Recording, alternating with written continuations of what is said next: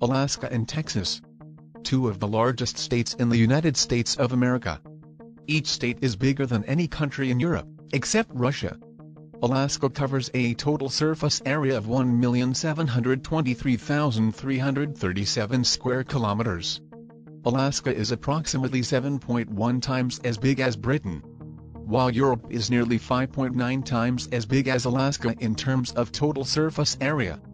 Alaska is the 7th largest subnational division in the world. If it was an independent nation, it would be the 17th largest country in the world. Now let's move on to Texas, the 2nd largest state of USA. Texas covers a total surface area of 695,662 square kilometers. Texas is approximately 2 times as big as Finland, while Mexico is 2.8 times as big as Texas. If Texas were a country, it would be the 39th largest country on Earth. Now let's compare both Texas and Alaska in terms of area and population. Alaska and Texas are one of the 2 largest states in the United States of America.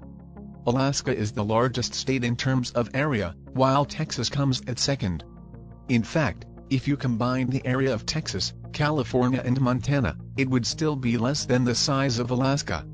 Let's compare both states in terms of population.